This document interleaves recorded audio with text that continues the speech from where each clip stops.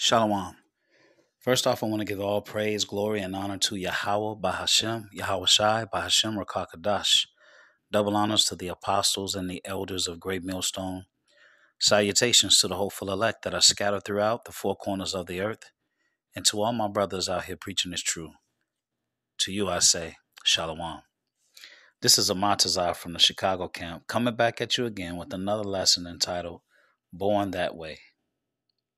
So, I ran across this short, okay? And this short is of Joe Rogan interviewing Matt Walsh. And Joe Rogan asked the question, why would God make people of the alphabet lifestyle? So when I first ran across it, I was like, nah, that's too deep. I'm not even going to touch that.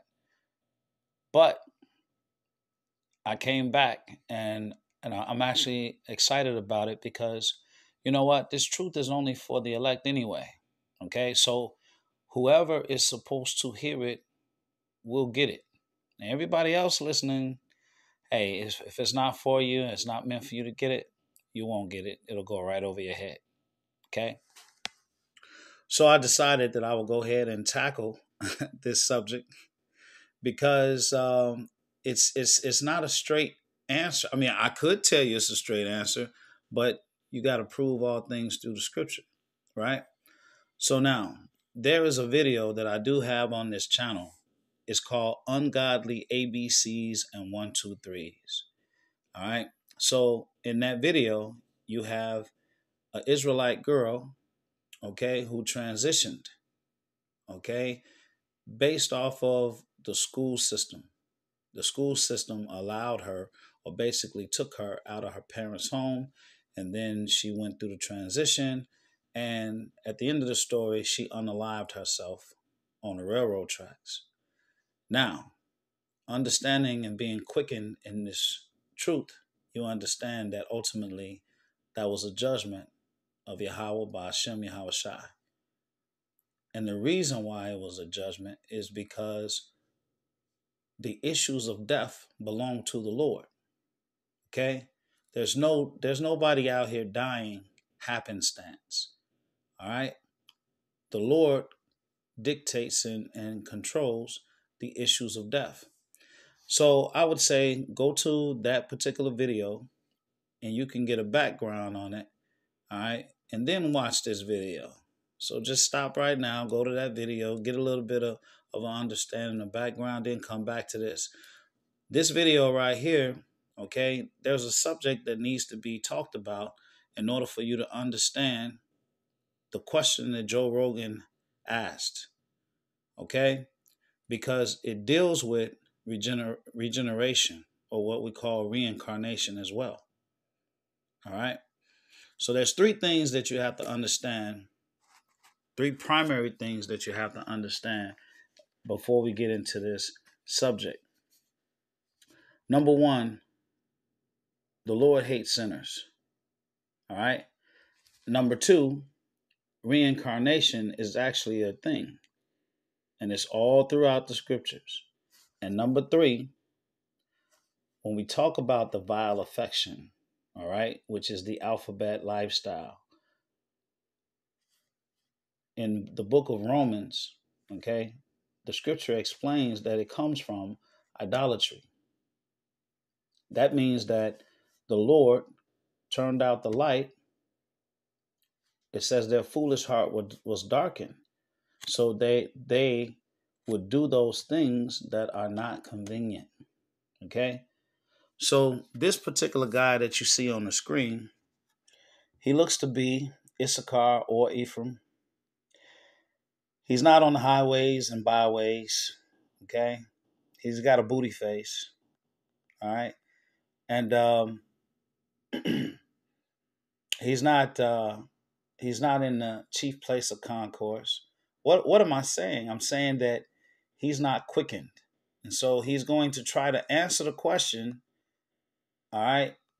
And he's not going to hit the mark, okay? Because he's answering the question with the wisdom of men and with precepts that are taught by men, all right, and not by the spirit and the power of Yahweh Ba'Shem Yahweh Shai. All right, so he's gonna try to answer the question. All right, let's take a look at the video. I have an answer for you. God make people gay in the first place? Well, of course I would say it comes from God. If I didn't believe that, then I wouldn't be Christian. Why would God make people gay? I have an answer for you. From the book of Galatians chapter 5 verses 16 and 17. So I say, walk by the Spirit, and you will not gratify the desires of the flesh. For the flesh desires what is contrary to the Spirit, and the Spirit what is contrary to the flesh. They are in conflict with each other, so that you are not to do whatever you want. So clearly, God, and through the words of Jesus Christ, made it clear that you are not to satisfy fleshly desires. Unfortunately, we are born into a world of iniquity full of people who convince you that what you're doing is okay and convince you that homosexuality is okay, when in actuality, it isn't God that makes you that way, it's the world. Okay, he said clearly. I'm going to run it back. Okay, because the scriptures that he's reciting, Galatians, the 5th chapter, Paul is talking to the Galatians, okay, who are Israelites, all right? And the Galatians were bewitched because they stopped operating in the spirit and they let some people who crept in unawares, all right, and let them to basically lead them back towards the law. So Paul was rebuking the Galatians, all right?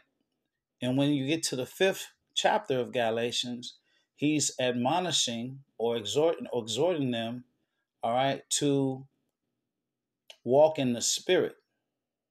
Okay? That's not the answer to Joe Rogan's question. The question is, why would the Lord or why would God allow people to be born of the alphabet lifestyle? Okay? So Galatians 5 is just an admonishment to walk in the spirit, all right, so you won't fulfill the lust of the flesh. Okay, that's not answering the question. So today we're going to answer the question, all right, in the spirit and the power of Yahweh Ba'Shem Yahweh Shai. That's what we plan to do right now. I'm going to play it one more time and then we're going to jump in. God make people gay in the first place? Well, of course I would say it comes from God. If I didn't believe that, then I wouldn't be Christian. Why would God make people gay? I have an answer for you. From the book of Galatians chapter 5 verses 16 and 17. So I say, walk by the Spirit, and you will not gratify the desires of the flesh. For the flesh desires what is contrary to the Spirit, and the Spirit what is contrary to the flesh. They are in conflict with each other, so that you are not to do whatever you want. So clearly, God, and through the words of Jesus Christ, made it clear that you are not to satisfy fleshly desires. Unfortunately, we are born into a world of iniquity full of people who convince you that what you're doing is okay and convince you that homosexuality is okay, when in actuality, it isn't God that makes you that way, it's the world. All right. So we're going to get some scriptures. All right. And what we're going to do is we're going to prove everything through the scriptures.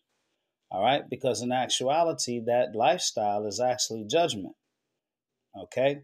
Now, as I said before, there's three things you got to understand. Number one, so in this life or in this system, you have Esau, right? And Esau is, through his pseudoscience, is trying to convince the world that you're born that way, all right? And he'll say something crazy like your pituitary gland, if it's a quarter of an inch longer than someone else's, then that, boom, now you're alphabet, okay? And people will run with that because they don't know, all right? So what they'll say is their argument or justification behind it is Salakia. Their justification behind it, well, hey, I was born this way. Therefore, since I was born this way, the Lord wouldn't allow me to be this way if he didn't love me. See, that's the justification. Hang on one second.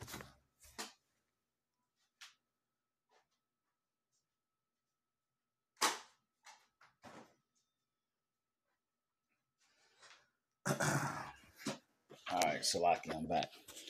All right. So yeah.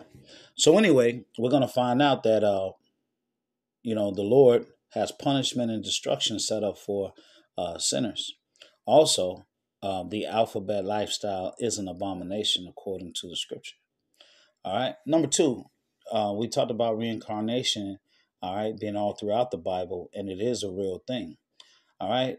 The scripture says there's nothing new under the sun, and we're going to figure out exactly what that means.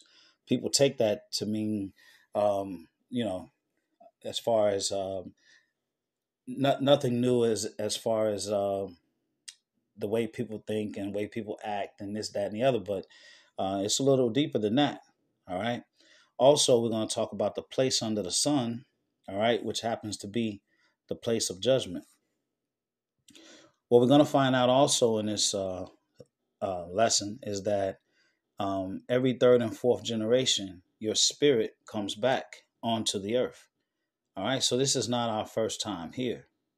Okay, all right, and then we'll get into Romans, the first chapter, and we'll go into this idolatry and the vile affections. All right, we'll talk about that as well.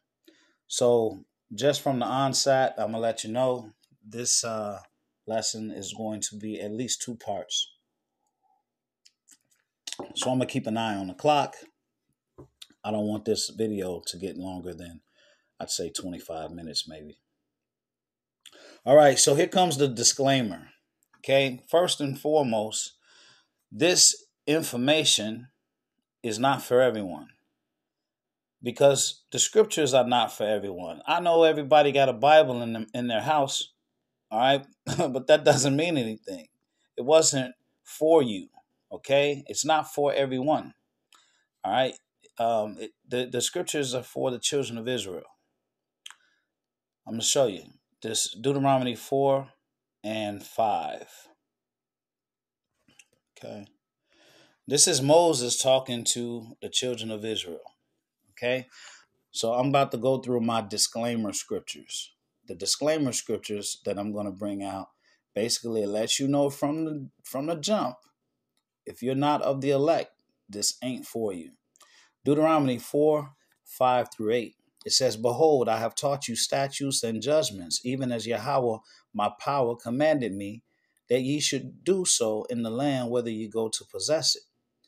Keep therefore and do them, for this is your wisdom and your understanding in the sight of the nations, which shall hear all these statutes and say, Surely this great nation is a wise and understanding people.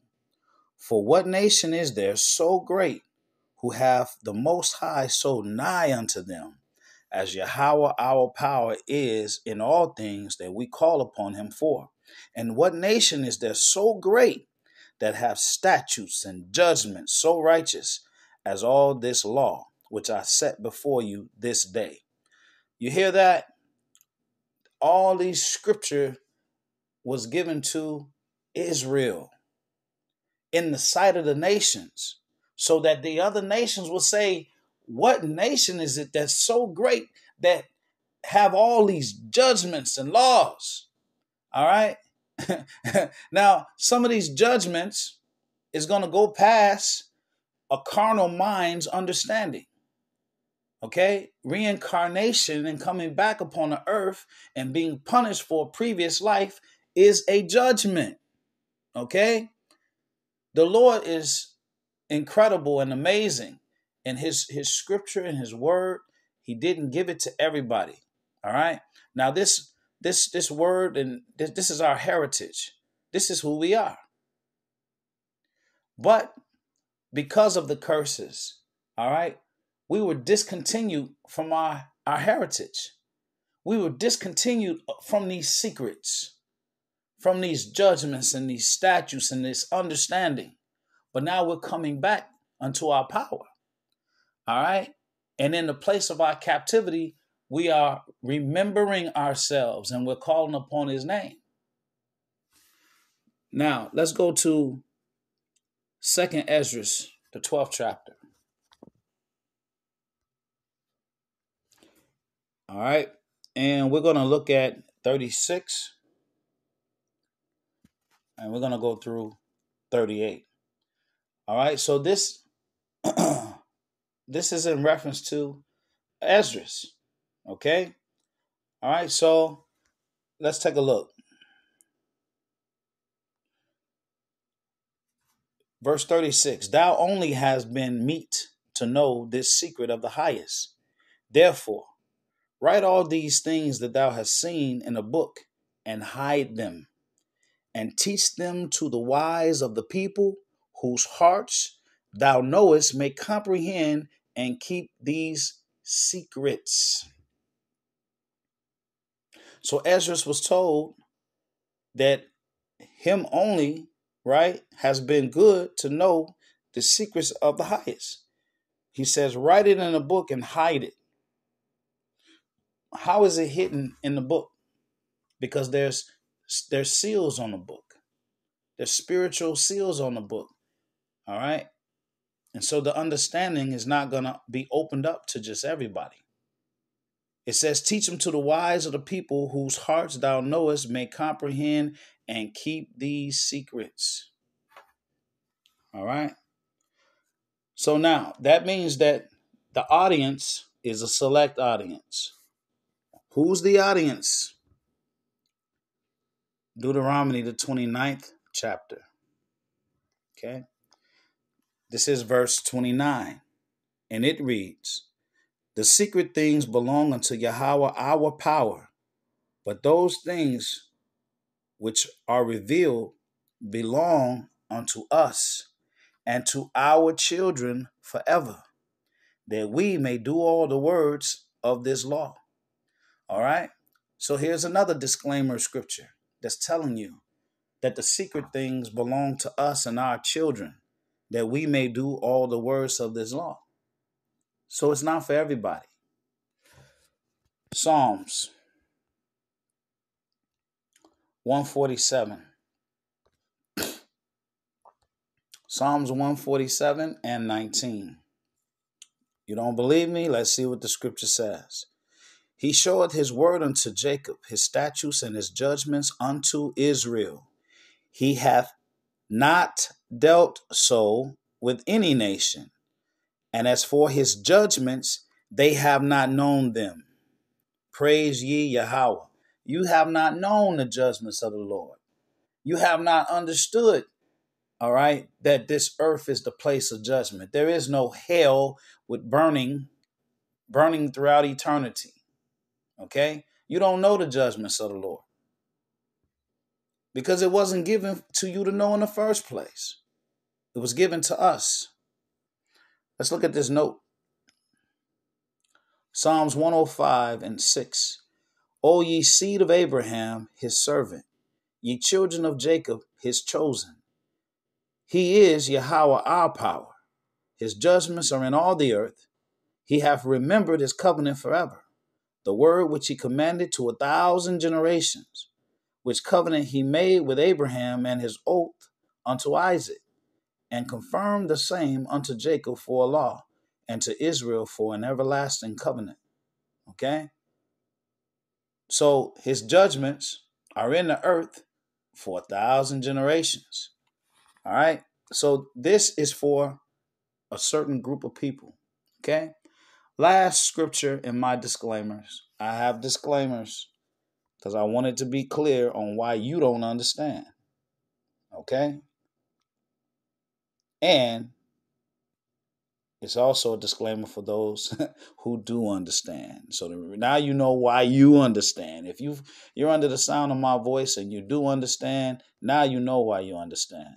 Because no man cometh to the Son except the Father draw. John 6 and 44. Amos 3 and 7. It says, surely Yahweh power will do nothing, but he revealeth his secret unto his servants, the prophets. Okay? All right. Now, with that being said, I didn't hit my disclaimer scriptures as to why this information, all right, may seem strange, all right, and because it ain't for you. It ain't for everybody. So now we're about to tackle, all right, some of this information. Now, number one, we said that the Lord hates sinners, right? Now you hear people talk all the time and say that the Lord loves sinners. He just hates the sin. Well, where's that at? Where's that at in the Bible?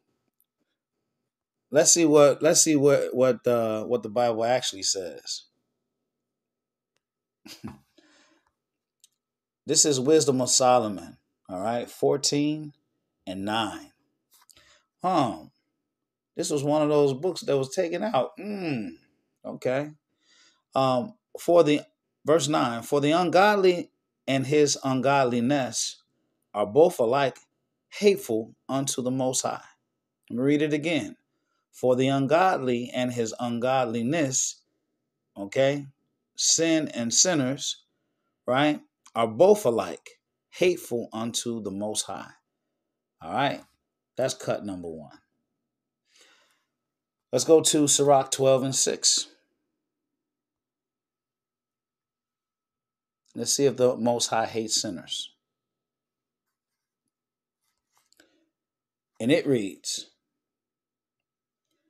verse 6, for the Most High hated sinners, and will repay vengeance unto the ungodly, and keepeth them against the mighty day of their punishment. Okay? So the Lord hates sinners, and he's holding them for the mighty day of their punishment. All right? So that will be cut number 2. The Lord does hate sinners. Let's see what I got for the note. Isaiah 13:9. It reads, behold, the day of Yahweh cometh, cruel both with wrath and fierce anger, to lay the land desolate, and he shall destroy who? The sinners thereof out of it. All right. That'll be cut number 3. All right. And let's go to Sirach. Let's go back while we're in there already. Let's go to 15. Sirach 15:13. And it reads, it says, the Lord hateth all abomination, and they that fear the Most High love it not.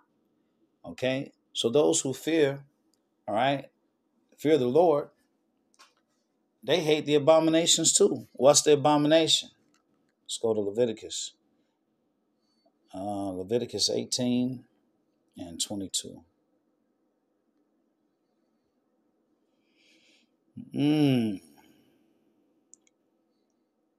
Leviticus 18:22 reads, thou shalt not lie with mankind as with womankind. It is abomination. Okay? All right. So there you have it. All right. You have 1, 2, 3, 4, 5 scriptures. All right. That's allowing you to understand, all right, that the Lord ain't dealing with sinners. All right. And he's not dealing with an abominable lifestyle. All right. And the alphabet lifestyle is an abomination. That's what the scripture says. All right. So now there is a movie called The Lion King. Now, The Lion King, everybody knows the story of The Lion King. But if you're quickened and you look at The Lion King, you see that that's our story. All right. You have Mufasa, all right, who was the king. And you had Simba, all right, who was his seed to inherit the kingdom. All right. And then you had Scar, right, the evil brother, okay, which would be likened unto Esau. He was the accuser of the brethren. Who was the brethren? Simba. Okay. Simba was accused of killing his father, right? And he didn't. But that's how he had to get him banished, right? He got him banished from the kingdom. All right. And then what did Scar do? Run the fucking kingdom down. That's what he did. All right. Now, when Simba, who is just like Jake, all right, when he is discontinued from his heritage, he out here in the jungle with wild warthogs and meerkats, and he eating all kind of abominable things that he would never eat. Okay, grubs and all kind of nasty insects. Okay, this is a lion. He wasn't made to eat that, but he is. He's eating it. And they had a philosophy called Hakuna Matata. which means no worries, problem-free philosophy. Okay, no worries for the rest of your days. All right, do nothing, just do whatever you want. Okay, that's that do as thou wilt. And now one of the things is that Esau's reasoning is that same. You only live once. Okay, you only live once, which would be akin to a kuna matata. All right. So Esau has his own reasoning. Now, when I say Esau, I'm talking about the general, Esau in general. The Lord gives us insight through the wisdom of Solomon, okay, on how Esau thinks. All right. And guess what? He don't think that he's going to burn for eternity for his sins or for any wrong he commits. All right. That was added by the Catholic Church later on, that hell doctrine. So let's look at Wisdom of Solomon, the second chapter, and let's see what Esau says or what he thinks about life and life after death, which is completely contrary to our faith. Okay? Now, Wisdom of Solomon 2, all right, and we're going to start at verse 1. And it reads, "For the ungodly said, reasoning with themselves, but not aright. Our life is short and tedious, and in the death of a man there is no remedy. Neither was there any man known to have returned from the grave. For we are born at all adventure, and we shall be hereafter as though we had never been. For the breath in our nostrils is as smoke, and a little spark in the moving of our heart, which being extinguished, our body shall be turned into ashes, and our spirit shall vanish as the soft air. And our name shall be forgotten in time, and no man shall have our works in remembrance. And our life shall pass away as the trace of a cloud, and shall be dispersed as a mist that is driven away with the beams of the sun and overcome with the heat thereof. For our time is a very shadow that passeth away, and after our end there is no returning, for it is fast sealed, so that no man cometh again." That's how Esau believes, okay, when it comes to the reincarnation. Okay? He's got the true YOLO, you only live once, reasoning. Okay? Let's see what I have for this note. This is Psalms 10 and 13. "Wherefore doth the wicked contemn the Most High? He hath said in his heart, thou wilt not require it." See? So Esau is thinking that he don't have to pay, okay, for the sins that he does in his lifetime. Okay? Now, in that reasoning, there is no hell doctrine. In that reasoning, all you have is them just disappearing. There is no man coming back. Okay? It says, so that no man cometh again. All right? That's what he's saying. All right? Now, on the flip side, no, before I get to the flip side, let's look at Sirach 8 and 11, because this is important as well. It's not Sirach. I'm sorry. Salakia is Ecclesiastes 8 and 11. And it reads, "Because sentence against an evil work is not executed speedily, therefore the heart of the sons of men is fully set in them to do wicked." All right. So, in other words, whether it's Esau or just wicked Jake, if he's not getting dealt with when he does something, he doesn't think that there's actual punishment involved. Okay, so because of that, it says that his heart is fully set to do evil. All right, but the Lord, he'll get you in the next life. He doesn't have to get you in this life. He can repay you real big in the next life. let's see what I got for the note for this. This is Nahum 1 and 2. The Most High is jealous. It says, and Yahweh revengeth. Yahweh revengeth and is furious. Yahweh will take vengeance on his adversaries, and he reserveth wrath for his enemies. um, Yahweh is slow to anger and great in power, and will not at all acquit the wicked. Yahweh hath his way in the whirlwind and in the storm, and in the clouds are the dust of his feet. Okay? All right, so there you have Nahum 1, 2, and 3. It says that the Lord will revenge. Okay? So you got Psalms 83, the Confederacy that's led by Esau, Edom. They confederate against the Lord. They enemies of the Lord. They will be revenged. The Lord will have revenge or vengeance on them. It's as simple as that. All right. It says, because sentence against an evil work is not executed speedily, therefore the heart of the sons of men is fully set in them to do evil. Though a sinner do evil 100 times, and his days be prolonged, yet surely I know that it shall be well with them that fear the Most High, which fear before him. But it shall not be well with the wicked, and neither shall he prolong his days, which are as a shadow, because he feareth not before the Most High. All right. So there it is. Now what I want to do is close on I want to go Second Maccabees. All right, I'm past the 30-minute mark. So I want to go to Second Maccabees, and I want to end on this. Second Maccabees, the 7th chapter.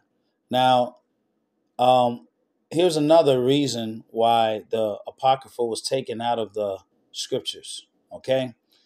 Because a lot of these cuts, you're seeing all these cuts in this lesson. There's a lot of cuts coming from the Apocrypha.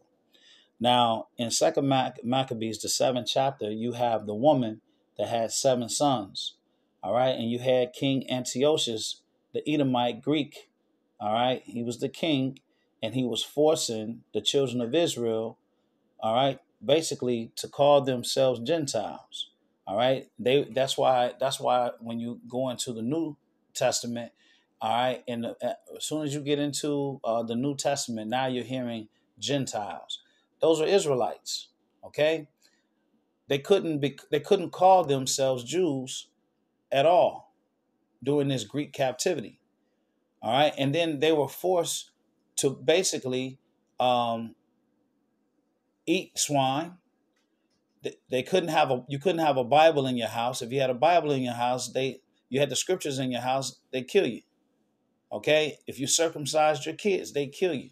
So basically everything, all right, to try to worship, everything you did to try to worship, all right, the Father, all right, you basically will be killed. That's who this man really is.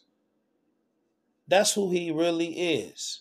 The most basest and the most wicked, the most profane person on the earth. All right.